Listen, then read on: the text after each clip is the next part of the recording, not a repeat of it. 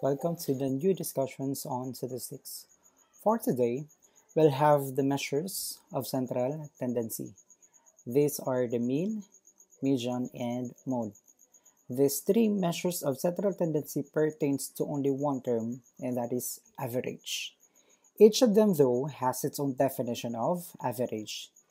Since these three terms pertains to only one concept, you cannot use these three in one research or statistical analysis. You have to choose the appropriate measure of central tendency depending on the objective of your research. The general rule here in my class is to round off your answers in nearest hundredths if it's decimal. However, if your answer is whole number, let it be whole number. For the first part of this video, we'll start discussing class the ungrouped data. We begin with mean of ungrouped data. The mean is the most popular and well-known measure of central tendency. It can be used with both discrete and continuous data, although its use is most often with continuous data. The mean is equal to the sum of all the values in the data set divided by the number of values in the same data. This is the closest to the definition of average. Mean is identified by this formula, sigma x over n, where sigma x is the sum of all the given data, while n is the sample size. The symbol for the mean is also given below. Let's have this first example. Consider the wages of 10 workers below. They have different wages. To identify the mean of this, find the sum first of the wages of the 10 workers.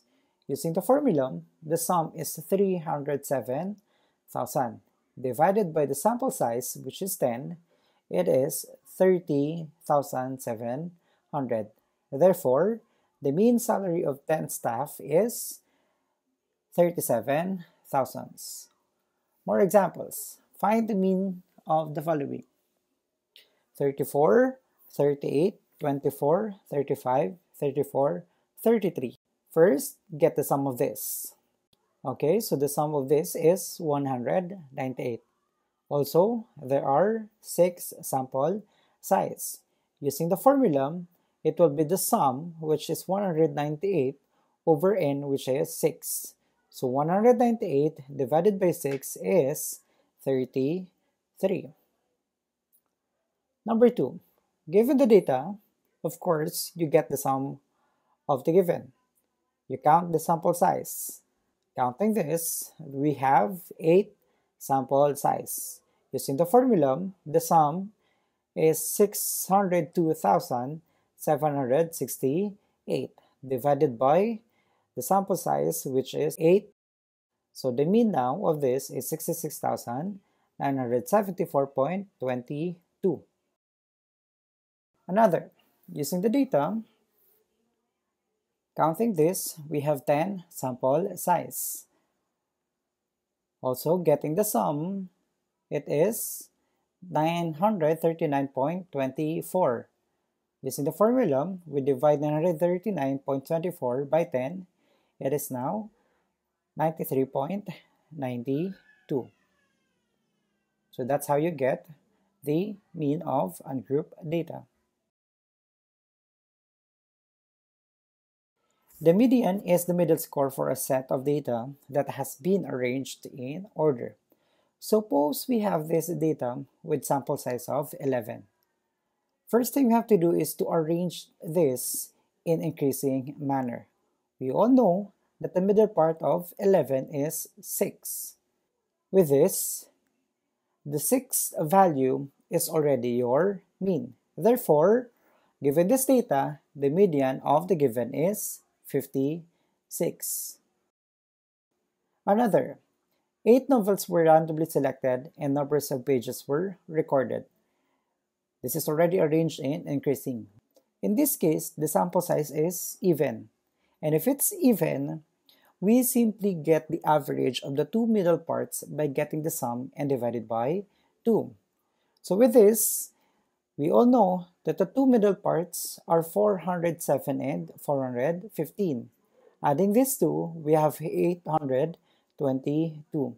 Divided by 2, the median now is 411. So that's how you get, class, the median of ungrouped data with even sample size.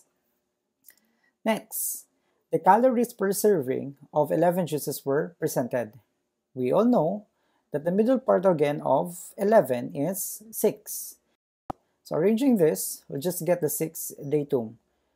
32.3 as the first, this is the second, third, fourth, fifth, and sixth. Since this is the sixth datum, the median now is 76.20. Mode is the datum or data that is /r most frequently seen in the data. Example, in physics class, 10 scores were randomly selected and the results were 73, 77, 77, 71, 71, 68, 65, 77, 65, and 66.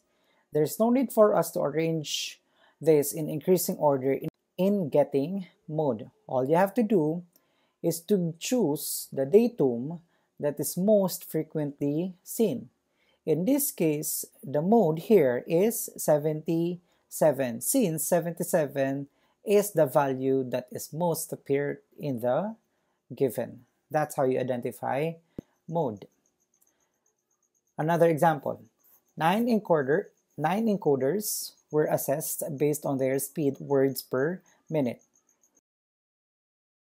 With this, we can see that we have two modes here, 21 and 43, since they are the ones most seen in the given data set. Another, in a class, 20 scores were randomly selected, and these are the following.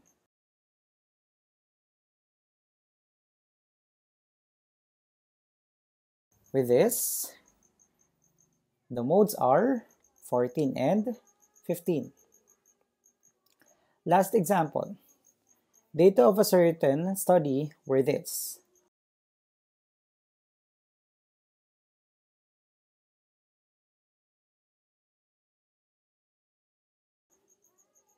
Looking at the data, we have 3 100 ones, we have 3 178s, and 3 103s. And adding the frequency of these 3, that is equal to the sample size, which is 9. In this case, we say that this dataset has no mode, since they are equal and the sum of the frequencies is the total sample size.